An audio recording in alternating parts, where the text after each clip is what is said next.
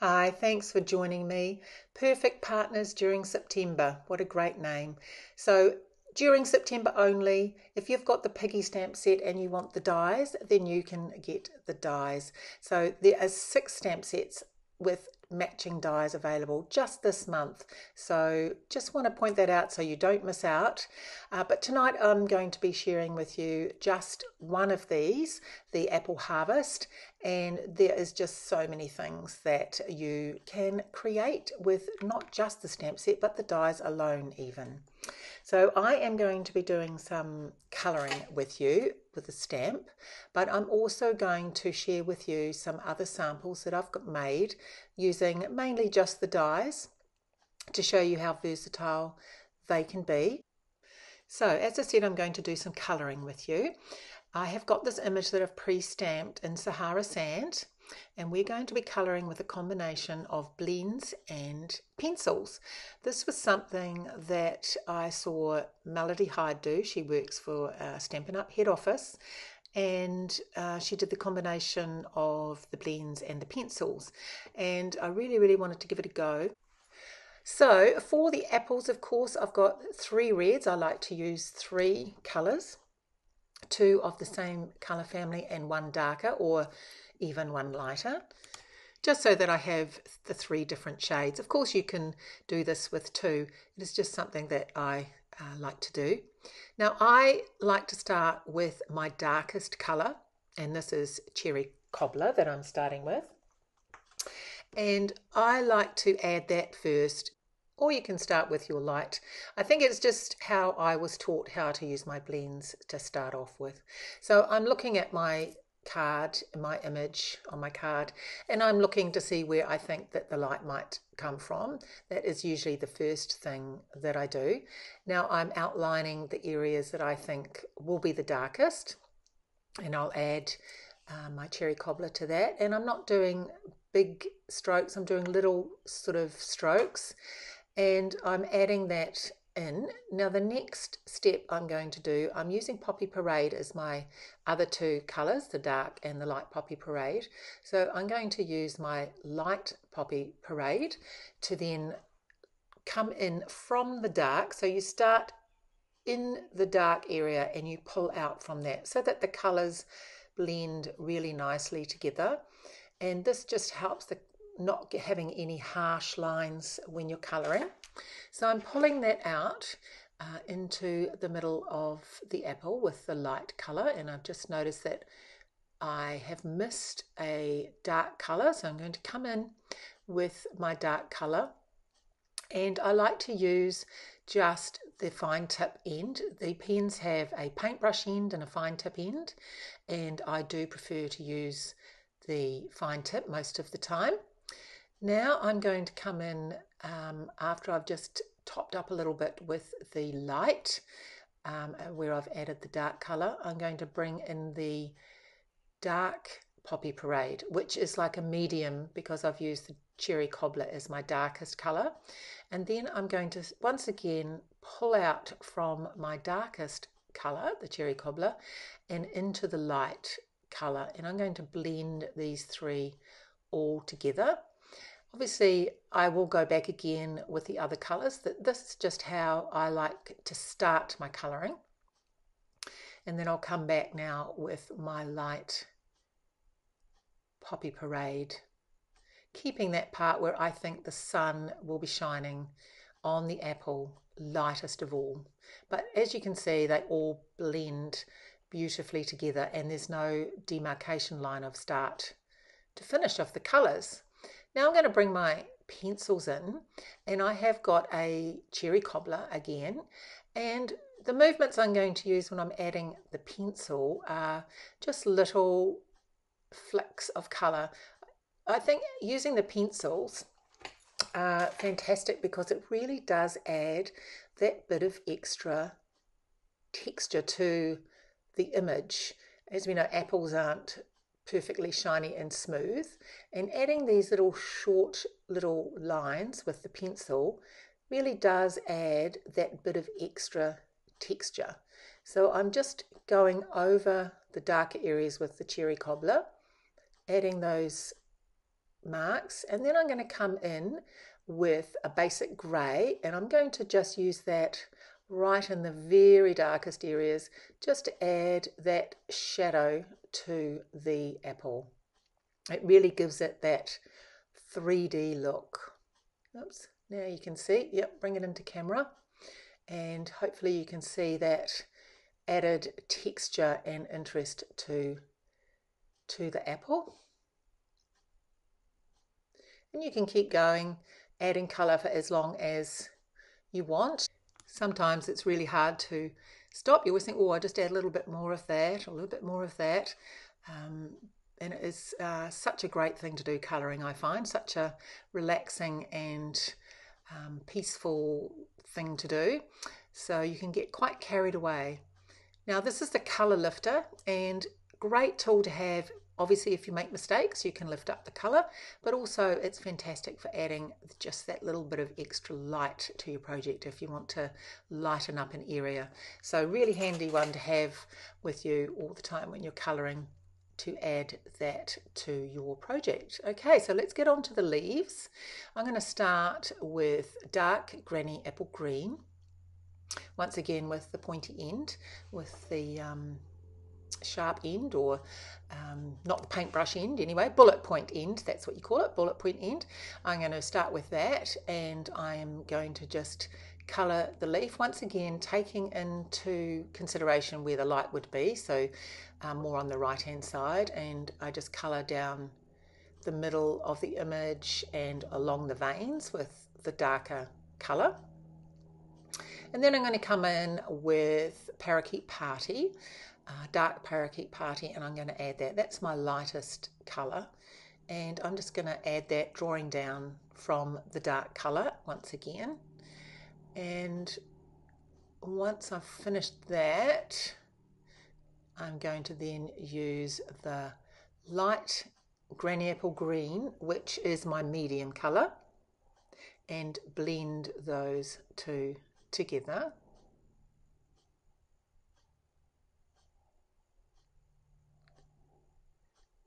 And when I'm happy with that, I'm going to use some pencils once again, and the first one I'm going to use is Garden Green, and that's quite a dark green. I'm going to add some more interest around the veins and the areas that would be darker.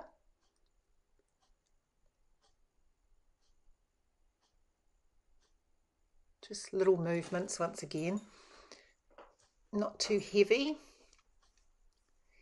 And then of course I'm going to come in with my basic grey and add even more shadows to give that image a really fabulous 3D look.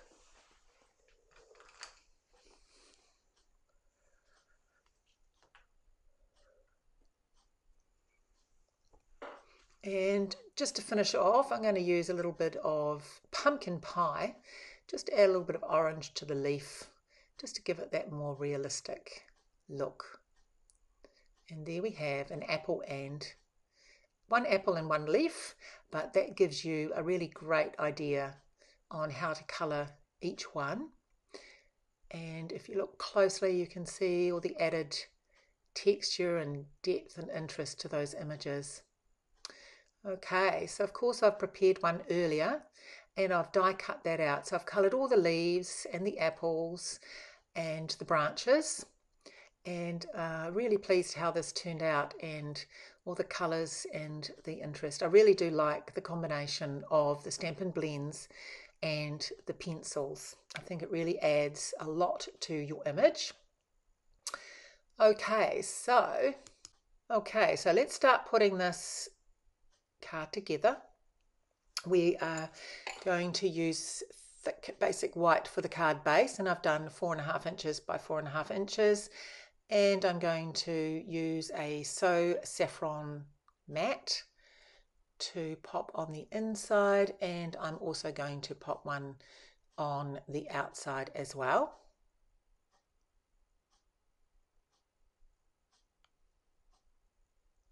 Such a lovely soft yellow, this So Saffron. I do really like it.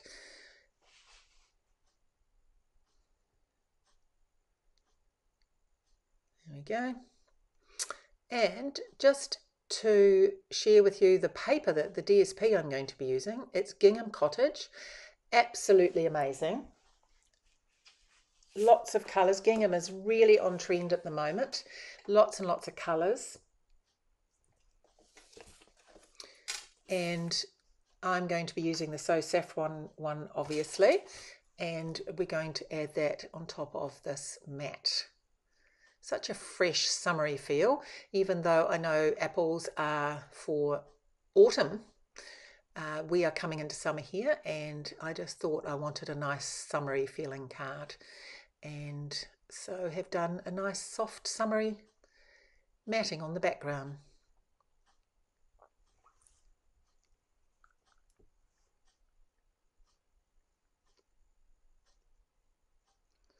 Okay.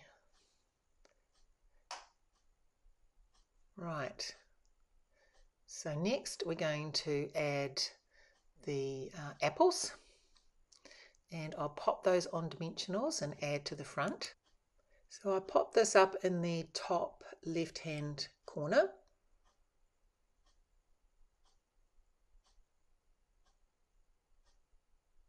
There we go. Love how that combination of the red, the green and the So Saffron works together. Really makes the apples pop. Now I've pre-stamped the sentiment, and there is a die with these Apple Harvest dies for the sentiment, but firstly I want to tie a double bow to put underneath the sentiment. So being very brave here and tying a bow on camera, I'm going to do 2 loops, and I'm not going to tie a knot. I want it not to have a big bulge underneath the sentiment, so just going to tie it and twist it and put it down. So just checking that it's the right size, and I'm going to use a bit of tear and tape to secure it on to the front of the card. So once that's in place, I put some dimensionals on the sentiment, making sure that even though I haven't got a knot, I still leave the gap underneath the sentiment so that there isn't a big bulge underneath a dimensional. So popping that on, and once that's in place, I will then trim down the twine. I like to do it with it still attached initially. I always overestimate how much I need and tend to waste quite a bit. So I find if I do it with it still attached to the twine, to the roll, I don't waste quite so much. So it works really well for me. Okay, so we've still got one other element that I want to add to the front of the card. I stamped and die cut 3 of these apple blossoms. I have coloured them in with the one of the tonal blends, the Tone Blends set, and this is the SG1000, and it's a sort of a pinky tint, which when I looked up at apple blossoms, they were a beautiful pink in the middle with a little bit of yellow, so perfect for that, and just adding a bit of So Saffron into the middle as well. So want to add those onto the card.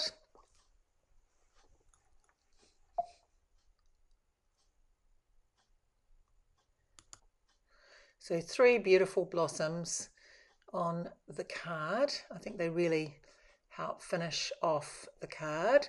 Just thinking maybe there or here. I think we'll go with there. And then of course we've got to add some sentiments. These are the embellishments, and these are the self-adhesive backed sequins, and I have the red ones. It's sort of like a pinky red that I will add to the card. Got to always have some beautiful shiny embellishments on a card to finish it off. Always a big decision though on where to put them. Oops, that one's got a bit lost. Oh, where's it gone? There it is. Pop it on. Okay, so just have the inside to do, and this is a textured stamp that comes with the stamp set, and I'm just using saffron. Just add a couple of these on the inside for a bit of interest, and it just then has the continuity from the outside really. And we will adhere that on to the inside of the card.